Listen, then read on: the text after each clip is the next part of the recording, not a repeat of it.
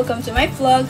My name is Meutia Thufailah Muthmainnah. You can just call me Muti or Meut. I'm 19 years old and I'm a first year student in Early Childhood Education program at State University of Jakarta. The reason why I chose this study program because I like children and I've been love creativity since when I was kid, and I want to teach other kids to love creativity just like me. So today I'll be showing you about the history, the facilities at State University of Jakarta, and about my academic life. But before we going to see the video, make sure that you like, comment, and subscribe this channel.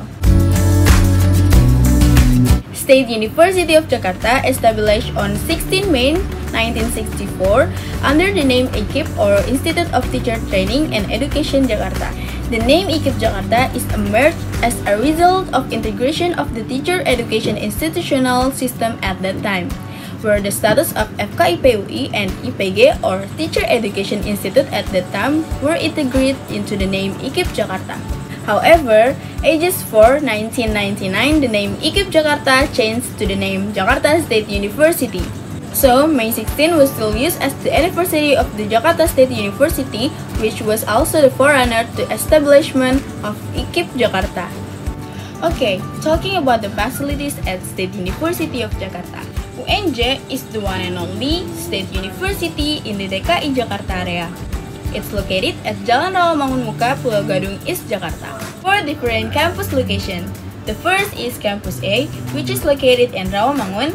Campus B, which is a specialty campus for the Faculty of Sports Science. Campus D, which is located in Halimun.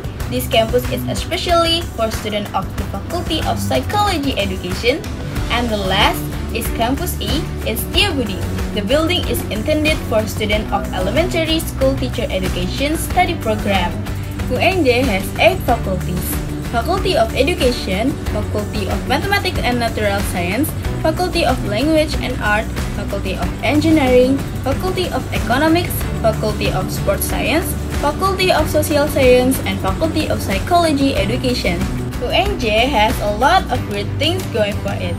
They offer additional lecture building, 5 canteens, 4 hall buildings, University Training Center to be a meeting hall, and also the Student Academic Building and building for the Student Activity Unit.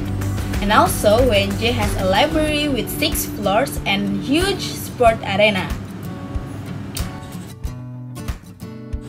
Okay guys, so now I'm gonna tell you about my not everyday daily routines or my campus activities.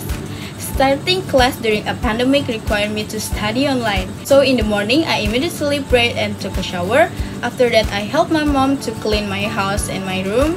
Around the 7 a.m., I start preparing the tools for online class, such a laptop, iPad, long cable, Wi-Fi, and others. I prepared it so well because I want to study without any distraction. Around the 12 o'clock, I decided to have lunch because I'm not used to breakfast, so I chose to combine it for lunch. After lunch, I pray and prepare again for my stamina for the next class. And learning is last until 4 p.m. And after online class, I clean my body and clean my study table and preparing for dinner.